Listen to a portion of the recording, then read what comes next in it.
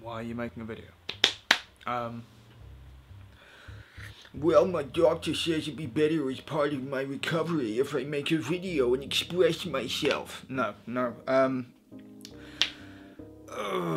A couple of weeks ago, someone asked me what kind of films I wanted to make, and a disturbing point came to mind that I really don't know. Off that way, I've got my face just like there. That's my face. That's where I need to look. You should think I'd know this by now. Okay. I don't want a plan. I think plans are like long-term plans. Frighten me. They bug the shit out of me. I like the immediate plan. I like, what am I doing now? Yeah, I mean, when I was a kid, I wanted to be a robot maker. Now that sounds really weird, and it sounds weird to me to this day. I saw Short Circuit when I was 4 or 5, and Johnny 5 was just the coolest thing in the world. I think it was the idea of being able to make a friend, which is quite sad. There's not a big leap from being a robot maker to being a performer, is there?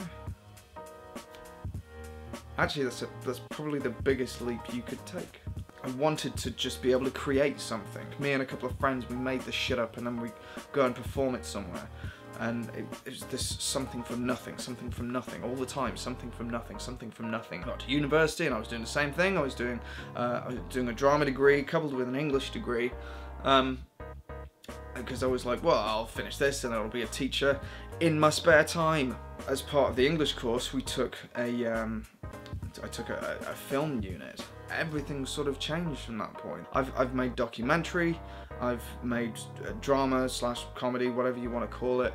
I've made promotional videos, I've made performance artist videos. What I'm looking at for my next project is a dark comedy. Something that can really sort of dig at you and really punch you right in the feelings. Bottom line, I need to start working again. This is step 1.